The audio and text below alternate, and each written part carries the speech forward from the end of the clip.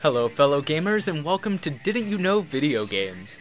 Today we'll be discussing why Shadow the Hedgehog for the Nintendo GameCube is a masterpiece in storytelling, and why the story of Sonic Heroes is way worse than you remember. Now I know what some of you are thinking. We get it, it's Shadow the Hedgehog from Shadow the Hedgehog for the Nintendo GameCube, you're taking the joke too far. But let me reassure you that this is no joke. I genuinely 100% honestly believe that by the end of this video, at least some of you will unironically love and appreciate all of the intricacies, the intense detail, and the unfathomable effort put into Shadow the Hedgehog's story. There won't be any fake facts, only pure analysis of all of the layers of the game's story. And for the sake of simplicity, any mention of Shadow the Hedgehog will be referring to the game, and any reference to Shadow will mean the character. Now, let's get right into it. Let's start by looking at where it all began. Shadow's first game, Sonic Adventure 2. Sonic Adventure 2 is beloved by many Sonic fans, considered by some to be the best Sonic game ever created because of its music, gameplay, overall atmosphere, and surprisingly deep and emotional plot. There are many layers to unpack in Sonic Adventure 2's story. It has the classic story of Eggman vs. Sonic, but with the stakes being raised significantly, as Eggman threatens to destroy the Earth if they don't accept him as a ruler. It also adds another element to the story with the inclusion of Shadow, who at the time was a mysterious character who we only knew was some kind of rival to Sonic. He had an air of mystery to him. He was a hedgehog capable of not only keeping up with Sonic's speed, but also harnessing the power of individual Chaos Emeralds by himself. As the story progresses, we find out that he is actually meant to be the ultimate life form, an immortal bioweapon created by Eggman's grandfather, Professor Gerald Robotnik. The reason for the creation of Shadow wasn't just to be a weapon, however. We learn later that Professor Gerald Robotnik was hired by the government organization GUN to assist in Project Shadow, a project centered on discovering an immortality formula that could be used for developing weapons for the government. He actually initially refused, but realized he could use the project as an opportunity to find a cure for his granddaughter, Maria, who is suffering from an illness known as neuroimmune deficiency syndrome. This project eventually took place on the Space Colony Ark, where Gerald would build both the BioLizard prototype and the final product, Shadow the Hedgehog. Shadow then built a relationship with Maria as Project Shadow was coming to a close. After the success in creating Shadow, the military plotted to take possession of Shadow, and ultimately ended up shutting down the Space Colony Ark. Maria tries to get away with Shadow, but gets shot down by one of the soldiers, becoming fatally wounded. In her last moments, she sends Shadow off in a space pod so that he can escape, leaving him with the parting words, "Bring hope to humanity." And in the process of saving Shadow, Maria ends up passing away on the Ark, a memory that Shadow is forced to cope with for the rest of his life. The story of Sonic Adventure 2 is all about the events surrounding Project Shadow and the repercussions following its simultaneous success and shutdown. Shadow has his memories twisted by Gerald, who went mad after hearing of the death of his granddaughter. Shadow searches for his purpose on Earth after being born and raised on the Space Colony Ark, trying to seek revenge on the humans who killed the only one dear to him. In the process, he bands together with Dr. Eggman, his creator's grandson, and fights against Sonic as a result. Over the course of the story, Shadow goes from a character who is bound by his ties to a corrupt and broken family, to an individual who becomes interested in another hedgehog similar to himself, and finally in the end, regains his true memories and knowledge of his purpose, though only after setting up the pieces required for the annihilation of the entire human race. Shadow ends his story arc in Adventure 2 by attempting to redeem himself, atoning for his mistakes by not only fighting against the original Ultimate Lifeform prototype, but even sacrificing his life to prevent the Space Colony Ark from destroying the Earth. It's a story that captured the hearts of millions of fans, unafraid to address dark and difficult topics such as government corruption, the death of a child and loved one, and self-sacrifice to the point of dying for those you care about in atonement for your sins. This, for over 2 years, was the end of Shadow's tale, excluding some minor appearances in other spin-off games. However, this would all change with the release of a new home console Sonic game, released in December of 2003 in Japan and early 2004 in the rest of the world, known by the title Sonic Heroes. By this point, fans had long been waiting for a new main series Sonic title, and were now suddenly promised not only a new game, but one that allowed you to play as twice as many characters as Sonic Adventure 2, and even play as 3 of them at a time. It was a more lighthearted game in presentation, but that light atmosphere was also more in line with that of Sonic's original Genesis games.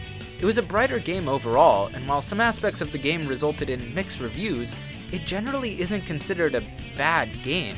However, at the time of its release, there was one thing in the story that left fans confused, and that was with regards to the inclusion of Shadow as one of the playable characters. During the opening cutscene for Team Dark, Shadow was released from a stasis machine by Rouge, who was trying to gather forces to confront Eggman with. However, beyond the fact that Shadow was for some reason in this machine, what follows complicated things even further.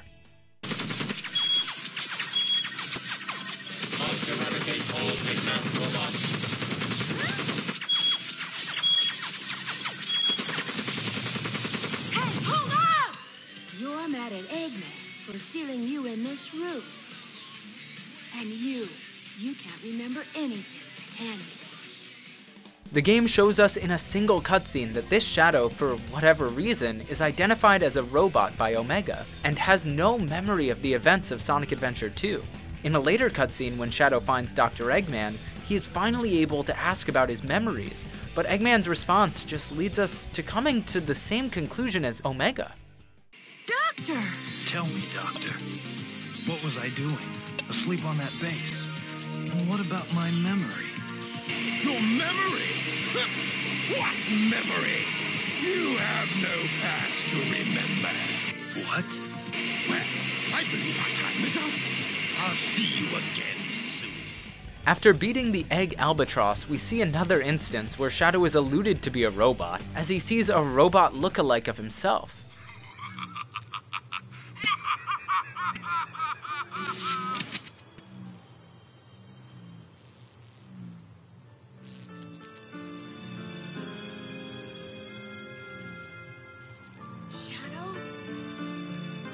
Let's go. Later, Shadow begins to accept the reality that he may actually be a fake, just a copy of the original Shadow. You'll regret this, Doctor. Even if I'm not real, I'm still the ultimate life form, Shadow the Hedgehog. After beating the last boss of Team Dark's story, the player gets confirmation from Rouge that Shadow is in fact a robot, though it's not quite as simple as that. Hey, Omega, did I ever tell you that Shadow is a robot? And... oh, never mind. Good luck. You know about cloning. The original must exist somewhere. Omega states that the real Shadow must exist somewhere for any clones to have been made, implying that the playable Shadow may have actually been the real Shadow after all. This, however, is where things become a problem. Shadow could have been a robot, and while unsatisfying, it would have at least been a somewhat acceptable reason for his inclusion in Sonic Heroes after the events of Adventure 2. However, in the first Team Dark cutscene, Shadow is seen in a room separate from all of the other robots, in a different looking stasis machine, and is clearly meant to be special or different in some way. The fact that Omega at the end of the story implies that Shadow is alive all but confirms that the player is playing as the real Shadow. But this makes no sense. Because this follows Sonic Adventure 2, Shadow should not be alive. And they don't even make an attempt to explain how he survived. They only hint at the fact that he did, and that he's not a robot. In fact, one of the main writers for Sonic Team who worked on the story for Sonic Heroes, Shiro Maikawa, hadn't even planned to include Shadow in the first place due to him being literally dead. But apparently, after some developer meetings, they decided to bring Shadow back for whatever reason.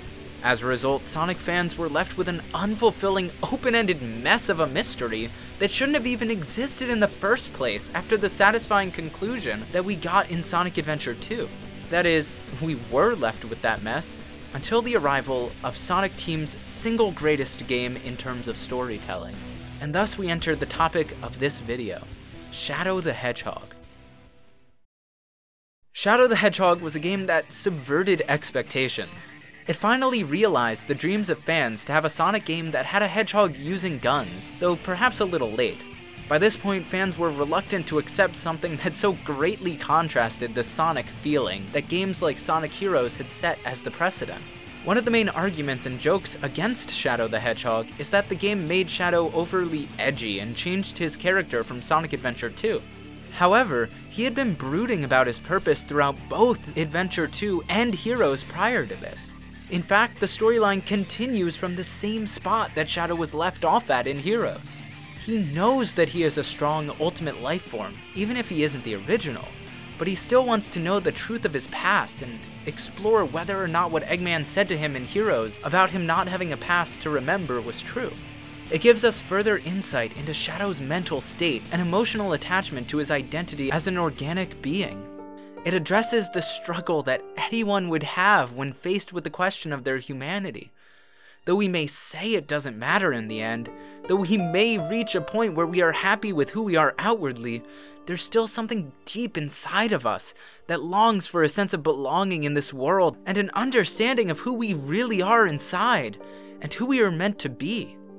This is the desperation that leads Shadow to accept Black Doom's request in the intro cutscene. Even though it seems out of place, even crazy for Shadow to accept Black Doom's terms, he does so not out of trust, but out of a curiosity and hope that he can finally put to rest his agonizing fear of not being, put simply, real.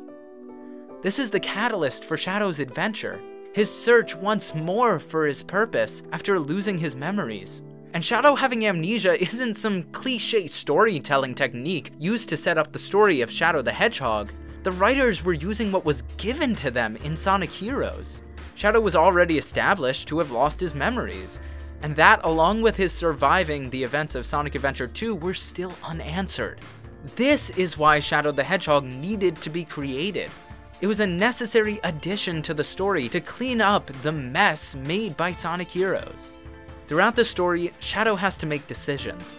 It's not a linear path like the adventure games or Heroes, but branching paths based on whether Shadow trusts in his innate sense of justice instilled into him by Professor Gerald and Maria, whether he loses trust in everyone and tries to find out his purpose on his own, or if he succumbs to his desire to find out more through Black Doom. In total, there are 22 levels in the story, as well as a last story once all 10 possible endings have been reached. The game, based on what choices you make, actually has 326 different possible story paths that you can take, with each one having its own unique route name. Of course, the average player won't play all 326 story paths, unless you're me of course, and is only incentivized to play through each level at least once, and get all 10 endings to reach the last story. One of the complaints people have about Shadow the Hedgehog is the necessity of playing through all of the endings if we are ultimately going to have them retconned and end up at a single true story anyway.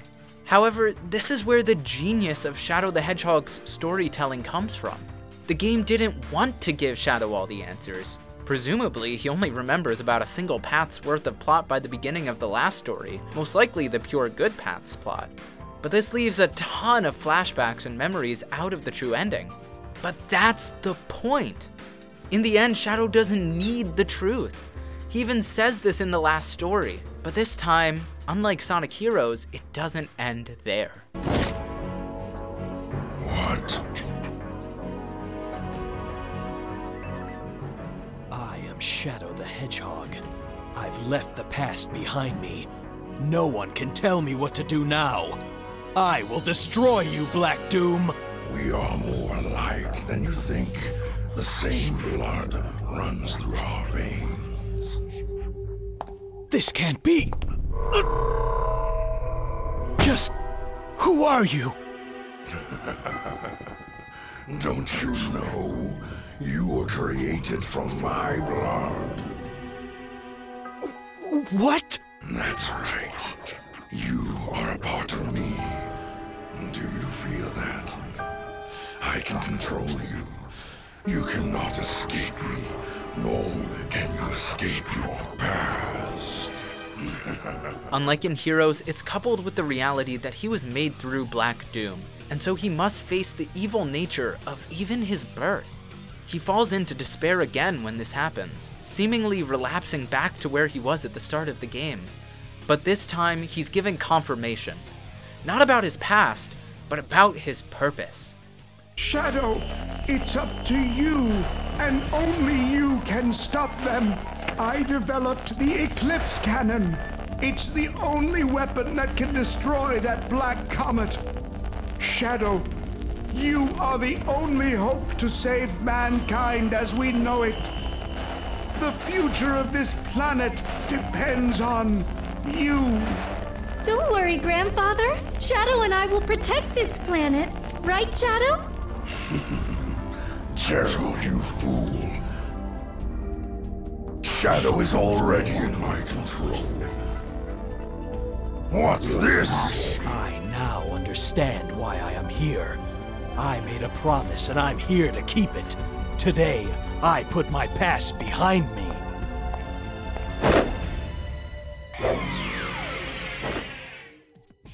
The memories throughout the story aren't there for Shadow. They are there for us, the players.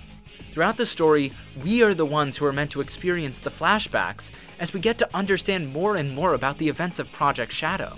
We get an insight into Black Doom and his connections with the Eclipse Cannon and Gerald. And most importantly, we get confirmation about who Shadow is in the last story.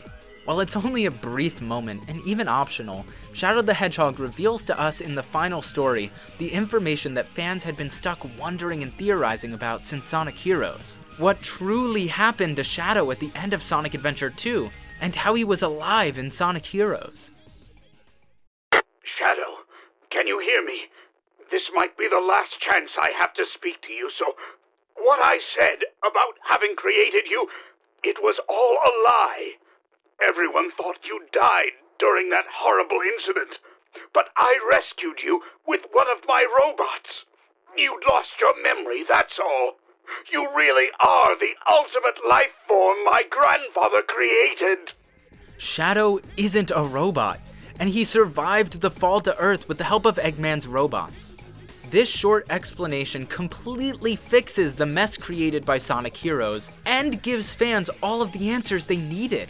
This not only 100% confirms that the Shadow in Heroes is the real Shadow, but it also explains how he was able to survive with only amnesia and why he was in the stasis machine in Eggman's lab at the beginning of Heroes. With a single 30-second piece of dialogue from Eggman, the writers of Shadow the Hedgehog managed to completely answer all of the questions that fans had had for over 2 years, while also supplementing the lore of Project Shadow with things such as how Shadow was able to be created in the first place.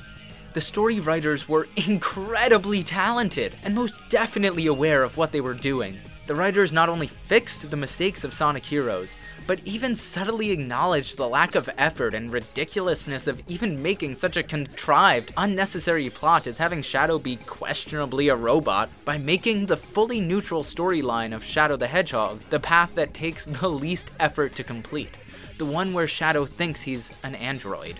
It is pure genius that goes unnoticed even by fans of the game, and is why Shadow the Hedgehog is what the Sonic series needed. It concluded the development and character arc of Shadow. Shadow, initially being confident in himself despite not knowing who he really was forced to face his hidden inner turmoil when confronted with a chance at knowing the truth. But once finding out the dark reality of his past, realizes that he must put his past aside, not just because it was plagued with evil and strife, but because his purpose in life, bringing hope to humanity, was what truly mattered. Though he did eventually find out the truth, the details of it weren't important. All that mattered was facing the demons in front of him and paving the way for a better future.